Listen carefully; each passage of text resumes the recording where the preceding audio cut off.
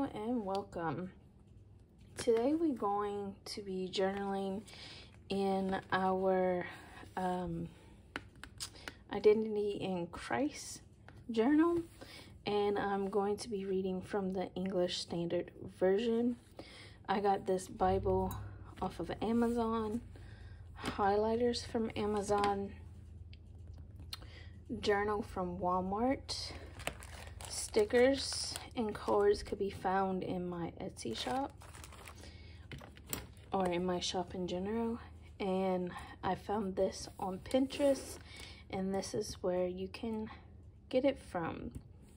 Now today we're going to do I am forgiven and I am accepted.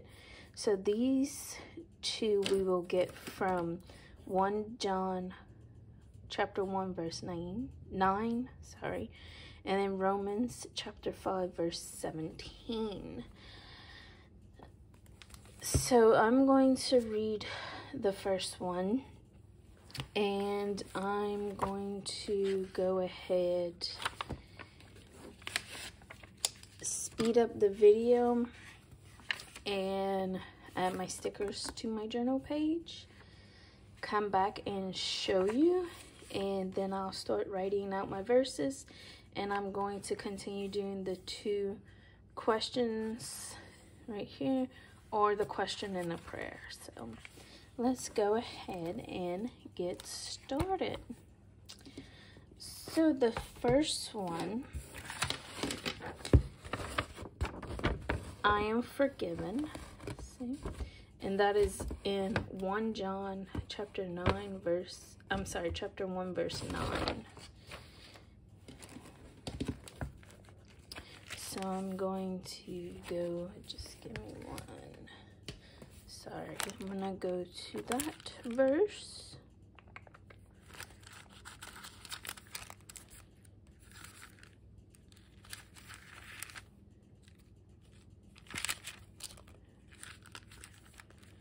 So chapter 1 verse 9. If we confess our sins, he is faithful and just to forgive us our sins and to cleanse us from all unrighteousness. So this is talking about forgiven, that I am forgiven by the Lord. And let's see, the next one is I am accepted. So I'm going to bookmark that one. And Romans 5:17.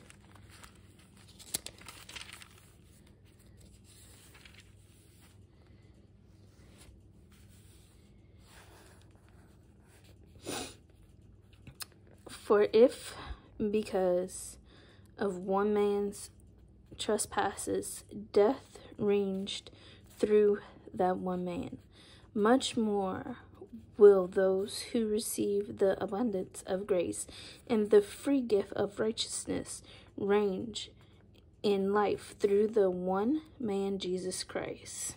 So this is saying we're accepted by God, and saying that no matter what we do, we're forgiven and accepted. So I'm going to go ahead and do those two verses, and I'll be right back, and I'm going to reread the verses as well after I've journaled them. So I'm going to speed up the video so you can see me set up my journal page here in my journal. Okay?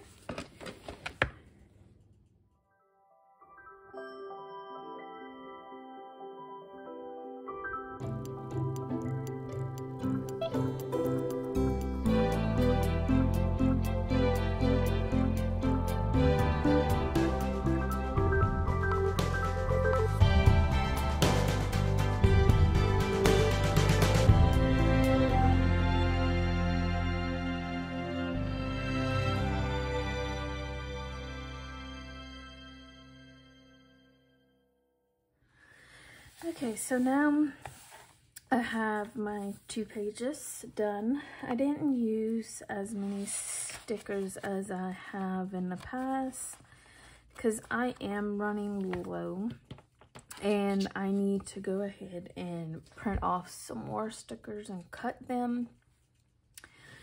But anyways, let's go to I Am Forgiven, which is 1 John chapter 1 verse 9, and we're going to read it a little bit. I didn't even mark off Romans. Let me do that real quick.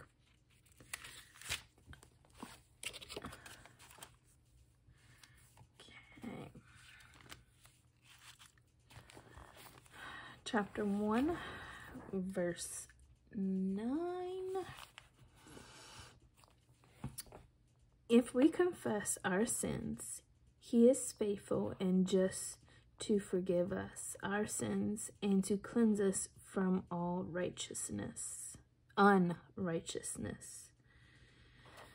So this is talking about that once we confess our sins to the Lord, that he is very faithful towards us and will forgive us.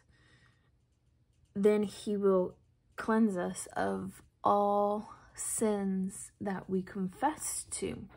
But in order to be forgiven, yes, Jesus died for us, the ultimate sacrifice to be accepted into heaven is, you know, we believe in Jesus and faithful to Jesus, and we know, accept what Jesus has done and that Jesus did walk this earth.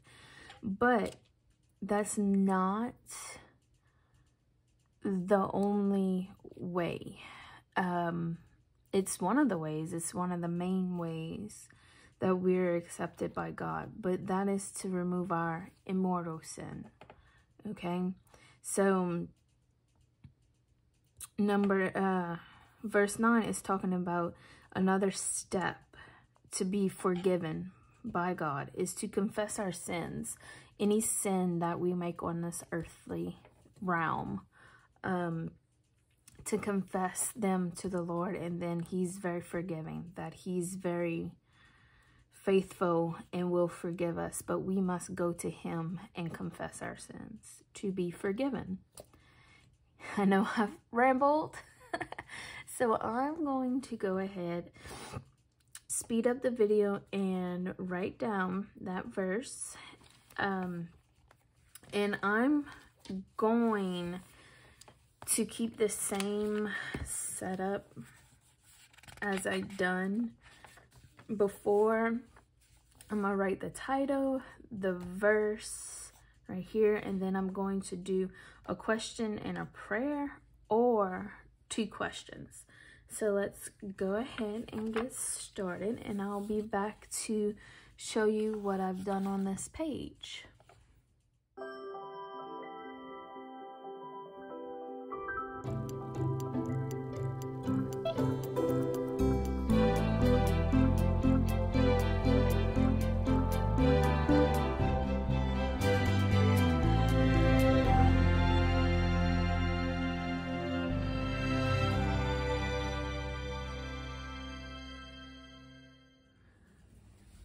Okay, so I have my page. So what I did here, like I said before, I wrote the title and the verse. So 1 John chapter 1 verse 9, I am forgiven. If we confess our sins, he is faithful and just to forgive us our sins and to cleanse us from all unrighteousness. So my 2 questions are, how must I confess my sins? And why should I confess my sins? And then I wrote my 2 answers. And then right here at the bottom, I wrote 1 John chapter 1 verse 7, because this is kind of our answer to why. So how must I confess my sins? To confess my sins, I must go to God to tell him what I've done. For if I don't confess my sins, I will form more sins. This is in verse 8. If we say we have no sin, we form all sin. And then, why should I confess my sins? God wants us to walk in light as he is the light. By confessing my sins to God, he is able to cleanse me so I can walk alongside him.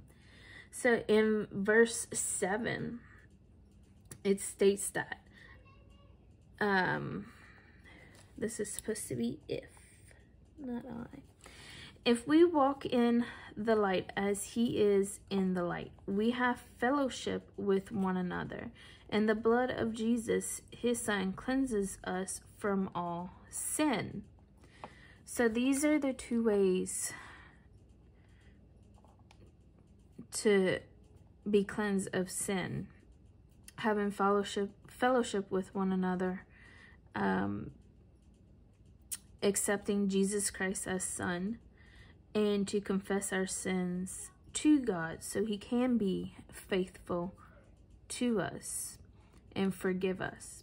Okay, so I'm going to move along. We're going to be, let's see, I'm gonna go ahead and underline this. I am accepted, which is Romans chapter 5 verse 17.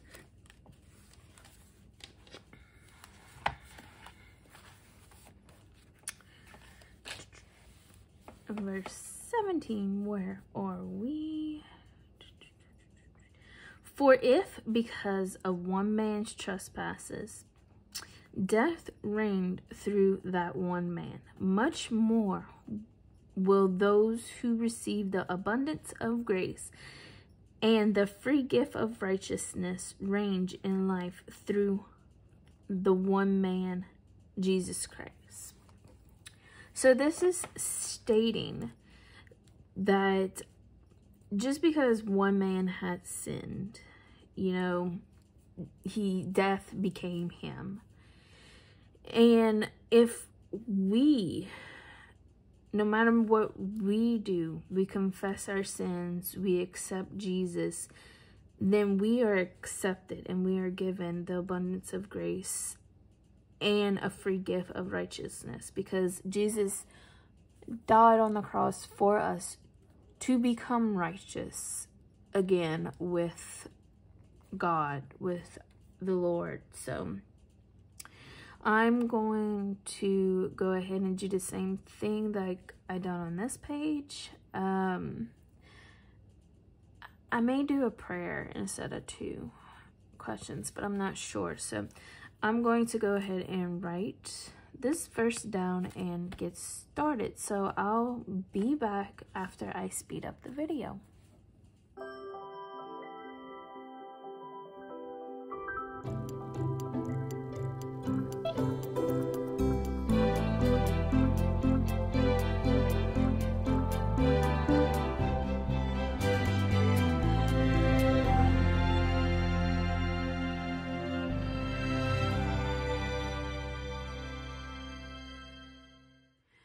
Okay, so here is my spread for I am accepted in Romans 5:17.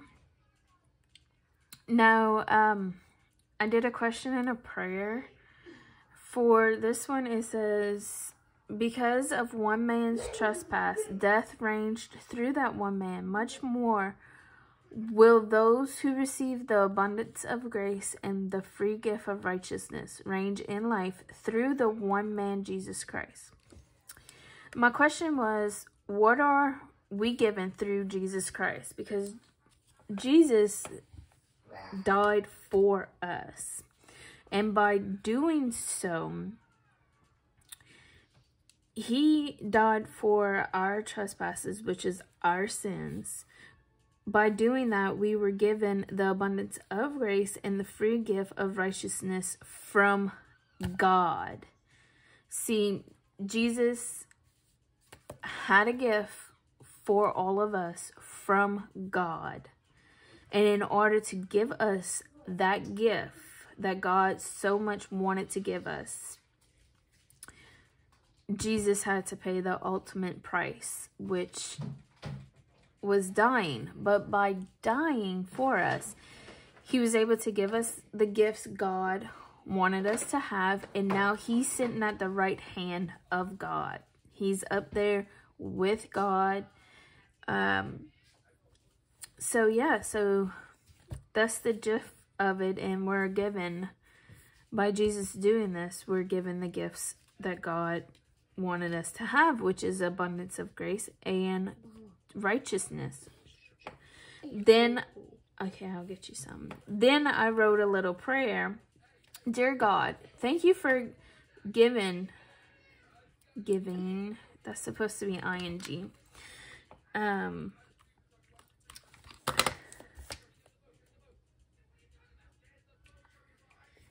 Giving us your only son to take away our sins. Whew. I must have been preoccupied with our sins.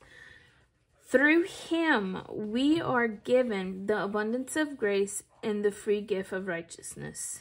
Amen. So this little snip of prayer is just thanking God, letting him know that I appreciate him giving his only son to us in order to give us the gift of abundance of grace and a free gift of righteousness. So those are my two spreads. Next time I come on, I will do I am delivered, which is Psalms 34:4. And I am sealed with the Holy Spirit, which is Ephesians 1:13. And because, see, there's the next one, Ephesians 2:10, which is I am God's handiwork. I'll do that together as well. So if y'all have any questions, please feel free to ask below in the comments. And everything I've shown today will also be linked in the description. So thank you so much, and I'll see you later. Bye.